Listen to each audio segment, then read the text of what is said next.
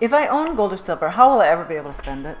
Oh, sure. Well, consider good times or bad times. Like in good times, you can sell it back to the same place you bought it from. sdbullion.com/RP will buy it back at the best price guaranteed on the internet. You can take it to a local coin shop and get cash in your hand, completely anonymous. Some people you know may be willing to take gold or silver coins in exchange for goods or services. Now, in bad times, when things have really fallen apart, time after time in history, people have found that in hard times, gold and silver really does come through as something that people recognize as value even after everything else has failed.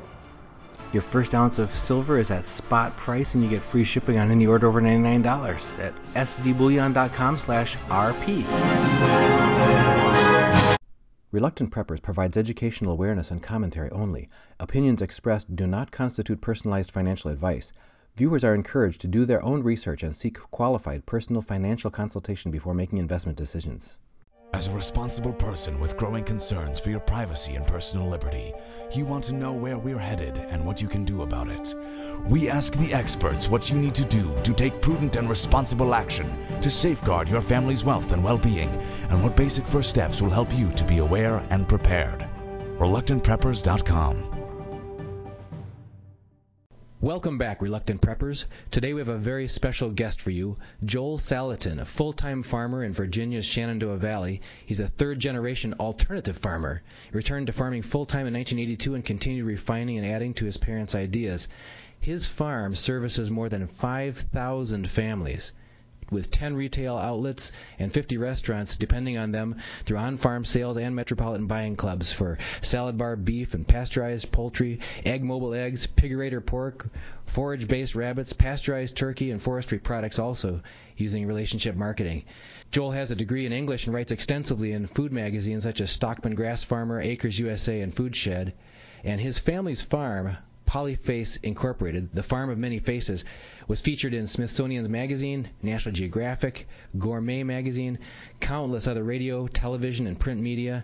He's been profiled on the Lives of the 21st Century series with Peter Jennings on ABC World News. And his grass farm was featured on the New York Times bestseller Omnivore's Dilemma by food writer guru Michael Pollan and award-winning food documentary Food Inc. Joel is also a sought-after conference speaker addressing a wide range of issues, from creating your farm your children will want to making white-collar salary from a pleasant life in the country. And from all the wide-ranging topics across a wide number of audiences that he speaks to, Joel is a revolutionary for common sense in a world gone mad. And his vortex of wisdom is rooted in his family's thriving farm in Virginia and a lifetime of learning, which also draws on generations of experience that he is benefiting from. So, Joel, we're very glad and privileged to have you here on Reluctant Preppers. I'm thrilled and honored to be with you. Our focus often is on the individual family member, the individual homeowner, and what they can do to increase their family's self-reliance and resilience and reduce their dependency on fragile systems for supplying for their family's basic necessities. You have one of your talks called The Self-Contained Home, where you talk about how our homes typically require massive infusions of cash to maintain and energize and feed and keep us hydrated, but how you can give us a new way of looking at that so that our homes become a source of producing more than they cost, and also appealing to those who want to be more reliant in their domestic living. So if we could explore some of your concepts for the self-contained home in this broadcast, we'd love to have you share those thoughts with our audience. Well, sure. Well, thank you so much. And I guess the place to start is with perhaps water. Water is people that are on either a well and septic or a public water, where they're buying water and the sewage is going into a utility. A place to start is how to reduce your water use and reduce your sewage, and those all, of course, have impacts on the greater community, and of course reduce floodwaters and all that creates stormwater issues and all that for the municipality, which is a good thing to do for neighbors. And so I'm a big believer in, for example, cisterns. You know, you can gutter your roof and get that water into a cistern, at least in states other than California, Colorado, and Western Oregon. I understand that rain barrels are illegal, at least in Colorado, and they're looks like they're going to become illegal in Western Oregon. I'm sorry, Eastern Oregon, the dry part, which is of course silly because the way to handle that, if people are looking for for an apologetic, how do you get through these things, is the simple question: how's the best way for humans to participate with raindrops? I mean, is there any participatory room for humans to interact with raindrops? And I suggest that there is. We can either encourage them to run downhill as fast as possible and get away from us, or we can encourage them to slow down and stay as close to where they drop for as long as possible so that they can be used through a labyrinth of multiple uses as they gradually trickle downhill. Now, it doesn't take you don't have to be a hydrologist or an agronomist or an ecologist, scientist to understand that it's a good thing to slow raindrops down in their gravitational move downhill. That it hydrates. It ultimately hydrates the whole system to hold raindrops up high. And so guttering the roof, going to a cistern approach, using your water, and then you simply replumb a little bit of your plumbing so that you don't put potable water in a toilet, and now you can stop your sewage by your water consumption and your sewage, by 50%. Those are huge savings, and kind of, speaks to the whole need of water.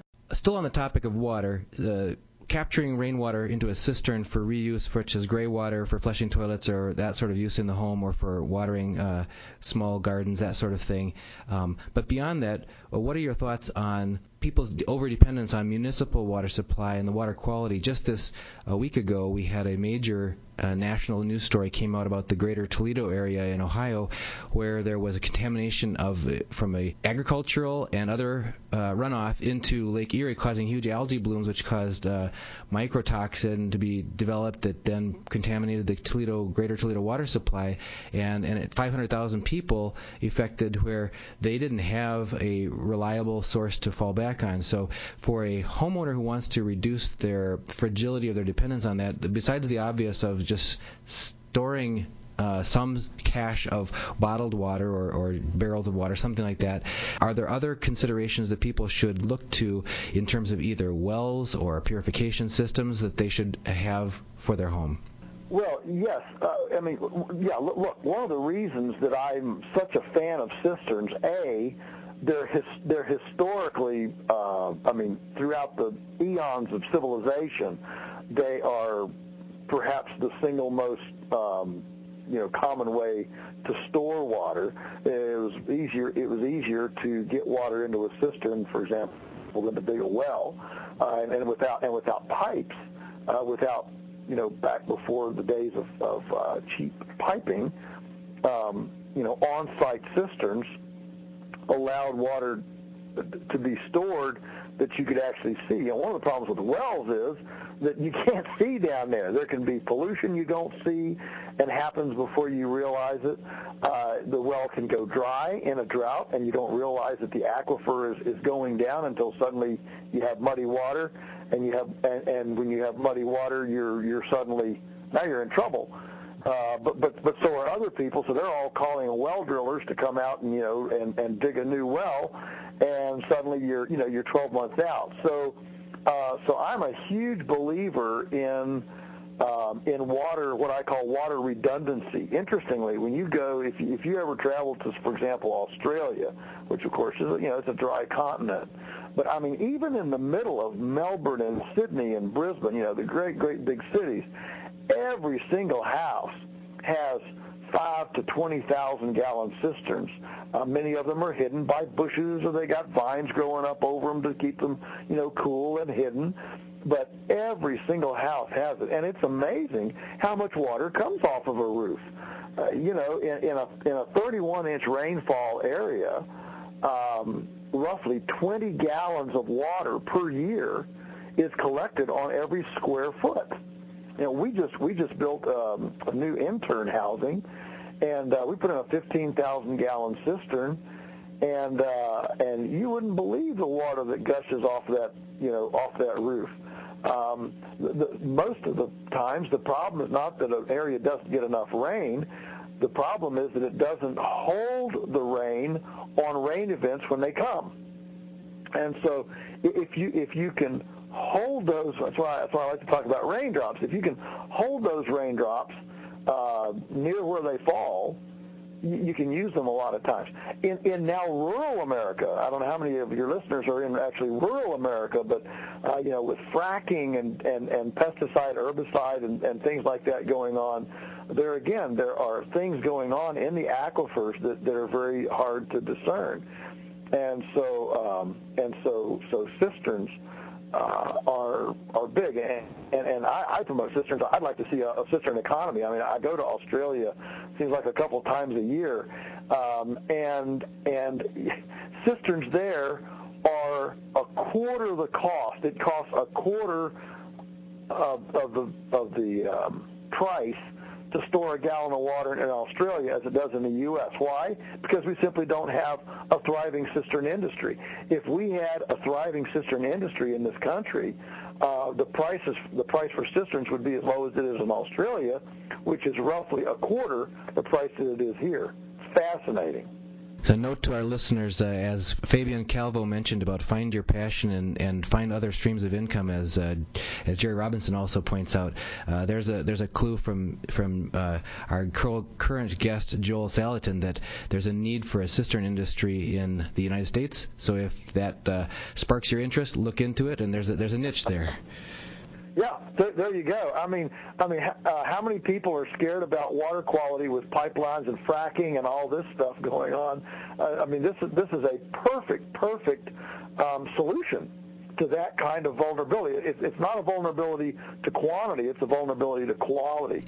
And also, even with rainwater captured into a cistern, there could be atmospheric pollutants that would be of concern. But you had mentioned possible uses for that water that might be less sensitive, such as separated into a separate non-potable system to reduce your other home use of drinking water. Absolutely. I mean, most of the water that we use in the home, goodness, I don't know what the percentage is, but certainly, 98% of the water we use in the home doesn't have to be potable. Actually drinkable. You can actually shower in water. You can certainly, poop into water, and you can wash clothes in water that you might not want to drink, but it's certainly okay for that. When it comes to purifying water, do you have any recommendations? Well, sure. There are all sorts of everything from glorified swimming pool filters through sand filters. On our well, for example, we have a UV filter. There's on the hunt camp where we put in a great big where the interns that we call it the hunt camp. They're hunting for the truth. We have a flush system, so your gutter comes down, and instead of going directly into the cistern, what's called the first flow of water, it might have some twigs or bird poop or whatever on it, that goes into the gutter comes into a T and flows into this, this column, this like 6-inch PVC column that has a little hole in the bottom of it. It gushes in there, takes that first, like 20 gallons off the roof, and then when it fills up, then the water flows over the top and down into the cistern. And then between rain events, this this kind of ballast slowly drains out into a garden or a raised bed or something. You want to use that water too, and then it's clean for the next rain event. So yeah.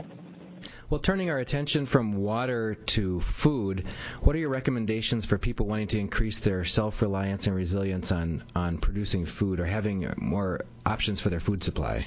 Well, think number one, especially if you're anywhere north of Florida, mid-Mississippi, Houston, Texas, which is most of the U.S. If you have any cold at all in the winter, if you're using any heat, any petroleum type heat or wood or whatever heat in the winter, the first thing is to put a solarium on the side of your house. Well, you say, well, what does that do with food? Well, the beauty of a solarium is that it allows you to get passive solar heat to heat your house, and it gives you a place to grow vegetables in the wintertime. And of course, you can grow vegetables in there in the summertime as well. So when you start talking about greatest marginal reaction, greatest kick for the effort, a solarium is absolutely one of the hottest bangs for the buck in the whole deal, because it combines passive solar energy gain with off-season food production. And, in my opinion, every single home, every single building in North America, north of what I mentioned, should have a solarium on it for that reason. I mean, think of the petroleum that's used. If all the petroleum that's used right now to truck lettuce and spinach and Swiss chard from California and Florida to Maine and Minnesota and Indiana and Ohio in the wintertime were put instead into plastic and Lexan for solariums on the side of our buildings in these northern areas, not only could we shut the trucks down, we wouldn't need the trucks, we wouldn't need that petroleum, we wouldn't need the highways, but we would have instead taken this bonanza of petroleum, and instead of creating a 2,000-mile fragile petroleum-dependent food system, instead we would be leaving a legacy for our grandchildren of on-site, real-time energy and food independence. It's not like it's a sin to use petroleum. What it's a sin to do is to squander this blessing on something that creates more dependency and fragility instead of investing it in something that creates more resiliency and less petroleum use. Additional thoughts on food productions. Yeah. That's one area of specialty for you. Yeah. Solariums are certainly, my number one thing. I mean, we have a house that was built in 1780, and it has a state-of-the-art cedar-built solarium on the side of it. It's beautiful. It looks beautiful. It's wonderful. And this is a retrofit on a 250-year-old house. Okay, so it can be done anytime, anywhere, today, right now, and they're not that expensive. I mean, and don't be afraid to get a good one. I mean, ours cost a little, but they're so valuable. Secondly, if you have any yard at all, front yard, backyard, whatever, edible landscaping. I mean, from nut and fruit trees to raised beds to whatever. The idea is to, instead of having a lawnmower, turn your whatever space you have into productive capacity. Any suggestions for people who, like us, are dealing with deed restrictions from their homeowners association that outlaw gardening? Yeah, move. I mean, I wish I had an answer for everybody. I mean, I had a lady in Texas that had to pay a fine to her homeowners association because they had a prohibition on farming, and she had the unmitigated gall to grow 2 tomato plants in her flower bed and had to pay a fine because she was farming. That's it's unspeakable. I can't. I don't have words to describe how asinine, ludicrous. I could go down to thesaurus, but it's obscene. It's obscene that we have that kind of snobbish elitism in these homeowners associations, that they would outlaw, clotheslines, the ultimate solar dryer, and then that they would outlaw vegetable gardens and things like that. I know that there's a sense that they're dirty, but I guess if you can't make a case for to the homeowners association, get the rules changed, then I guess I put the house on the market and try to move somewhere. I mean, sometimes that becomes the best option, is just going to a different place that's easier to become. Some places are very hard to become self-reliant in. They just are, and so sometimes you have to just move. Now, that being said, think about the things that you can do incognito. For example, there are now, I'm sure you're familiar with aquaponics. I'm just a huge fan of aquaponics, not aquaponics that are hydroponic, but aquaponics that use a pebble medium at least, so that the medium, the growing medium, actually can have surface area to get bacteria and fungi and things like that on it to more approximate a soil system. But there are home aquaponics systems now, turnkey. You get a kit, and the thing will produce all of the greens that you need. Not all your green beans and things like that, but at least all of your salad greens for a family of 4, and enough fish to have fish once a month. In a footprint no bigger than a refrigerator. So, rip out the TV, tear out the entertainment centers, and put in your little aquaponics system. You don't have to ask, you don't have to tell, nobody has to see it, and it's in your home. You can. Another of my favorites is get rid of the dog, the cat, the gerbil, and the hamster, and the parakeet, and put in a couple of chickens. That can be done in your house, in a condominium. They're very enjoyable, and they eat all your kitchen scraps. Instead of sending your kitchen scraps out to the curb for the garbage guys to pick up and take to the landfill, just feed them to the chickens, and the chickens give you eggs, and now you have eggs. You don't have to buy eggs, and you don't have to throw away the trash. I mean, 75% of everything that goes into landfills in the U.S. is decomposable biomass. It's evil. It's immoral. It's to take this biomass, solar energy, whether it's a cucumber peel or a junk piece of furniture, a chair or something. But to take that decomposable biomass and send it to the landfill where it's going to last for, who knows, millennia, it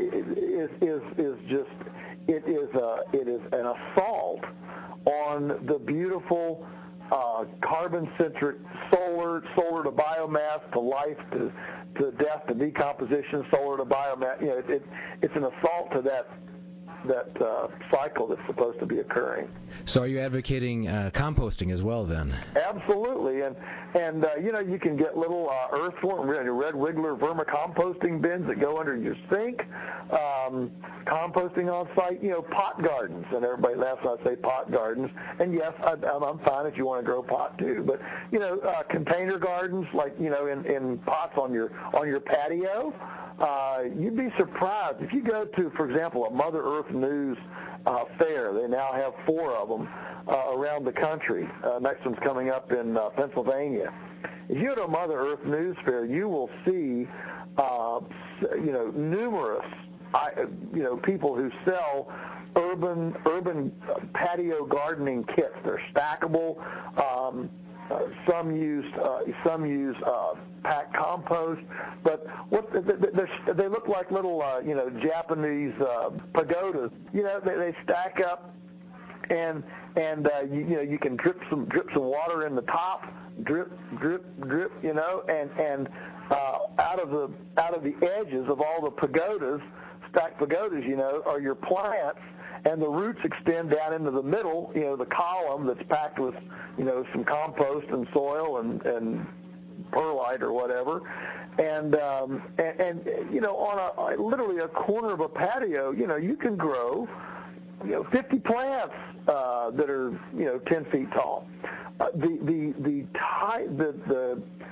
The creativity in this kind of urban farming infrastructure now is just out of this world. And so we need to jump on that. Don't think that because I live in an apartment condo or whatever that I can't be a part of this. I think too, part of that self-contained home, part of that idea is when we talk about food, this may be something that a lot of people don't think about, but some of it too is reestablishing a larder. We don't use that word anymore. Larder is kind of something you read in Little House on the Prairie books and things like that. But a larder was essentially a huge pantry for storing foodstuffs. And it used to be, 80 years ago, if I went to your city and said, where's the food in this city, it would all be in everybody's domestic larder, in their pantries, in their kitchens. It would be potatoes and carrots and canned goods and lacto-fermented and pickles and sauerkraut crocks and all sorts of cool stuff. Today, if people don't go to the supermarket at least 3 times a week, there's nothing to eat. The food is stored in a Costco warehouse 2,000 miles away.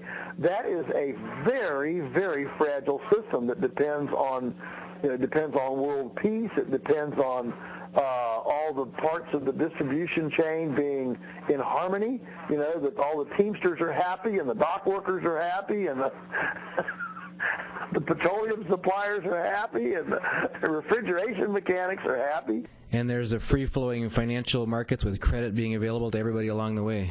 That's right. And, you don't have to be a huge student of history to know that times of disruption are generally, there's many of them that are non-ecological, that are strictly social and economic, as they are have anything to do with ecology. So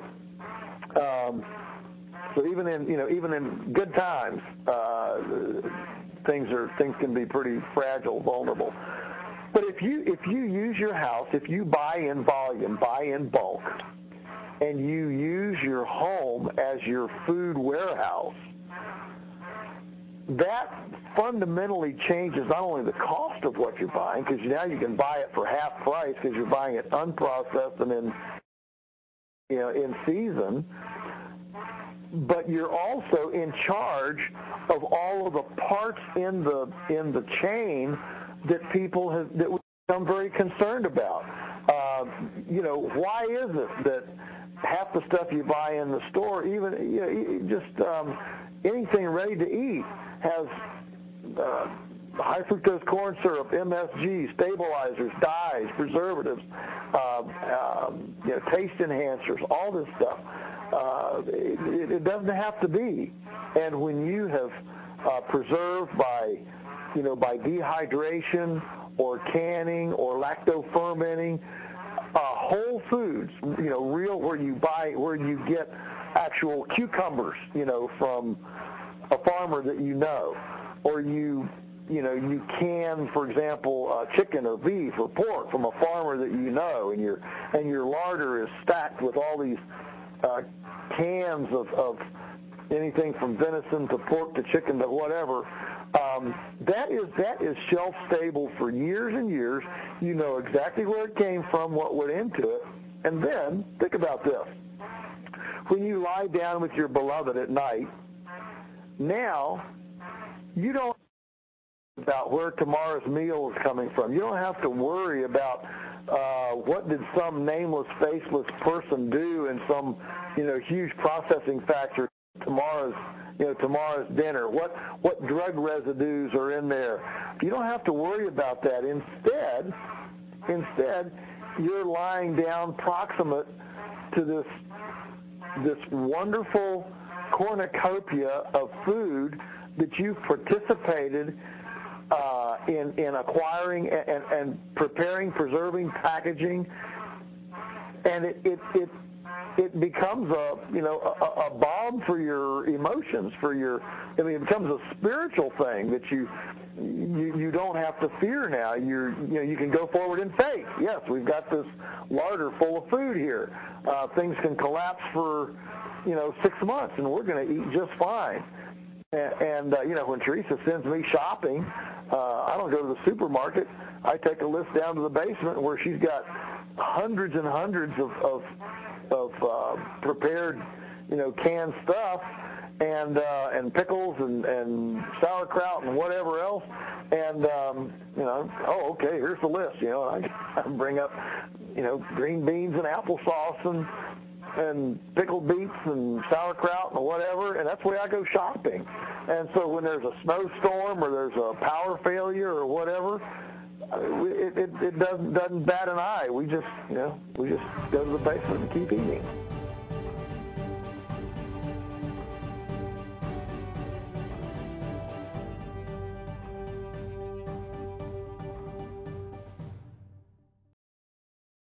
Hey, Reluctant Preppers. If you haven't heard, we've already started our monthly 1-ounce U.S. Silver Eagle thank you gift to one active Patreon subscriber each month, signed by your host, Dunnigan Kaiser. And you don't want to miss out on that. Please help us grow by subscribing today at patreon.com/reluctantpreppers.